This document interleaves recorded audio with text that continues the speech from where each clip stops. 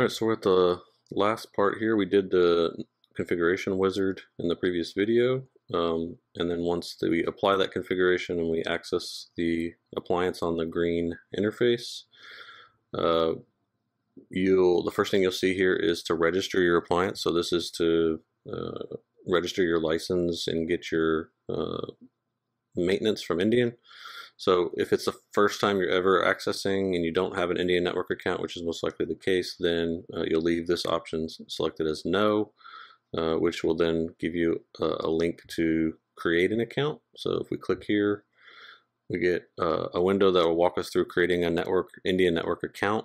Once we have that account information, you come back to your appliance and you complete this form with that information that you created and your activation code provided by Endian, and you can then register your appliance and you're good to go. So I'm gonna just skip out of this for now in order to show you, give you a quick introduction to the web interface of the Endian. So we're gonna log in with admin and the password that we set up during the wizard.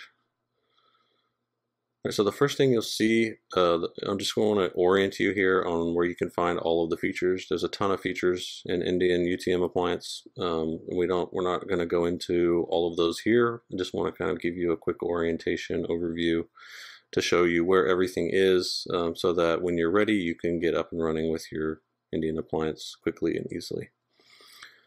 So the first system menu is basically where you'll find all of kind of the overview. If you need to make network configuration changes, there's a bunch of miscellaneous system updates, event notifications, SSH access. So all of your kind of core system configuration options, things like that, are done here. Status menu is a more of an informational area, so you go to see system service statuses, connection statuses, things like that. Under the network tab, you've got some network configuration, so some basic DNS configuration stuff can be done here, as well as your static and policy routes and your uplink manager. So to manage your not only the red interface, but if you have additional uplinks, you can create those here and manage the failover policies and things like that as well. Under the services menu, you've got your network services, so DHCP. You've also got things like your antivirus engine, so your Bitdefender settings, things like that. Other miscellaneous things like time server, mail quarantine, spam training. Your IPS system configuration, service configuration is found here. HA for clustering two Endian appliances together. SNMP, and lastly the bandwidth management QoS is found here as well. Under firewall, this is all of your firewall components broken down into different sections. So destination NAT, source NAT are found here on the first one, outgoing firewall, interzone firewall, VPN firewall to filter the VPN traffic, and last, the system access, which is the firewall that controls access to the Endian appliance itself.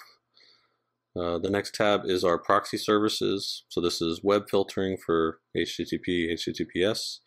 You've got SMTP filtering with POP3, FTP filtering, your SMTP filtering, and last, your DNS filtering. So you can use our anti-phishing service to be able to provide extra layer of security with the DNS filtering as well.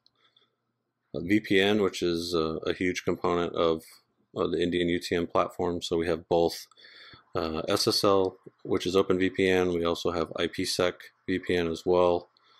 Your VPN portal, which is your reverse proxy, is found here, and all of your VPN advanced configurations in terms of Active Directory authentication, syncing your Active Directory users and groups over so that they can authenticate using those credentials, as well as setting up a one-time password. Things like that can all be found here under the settings tab.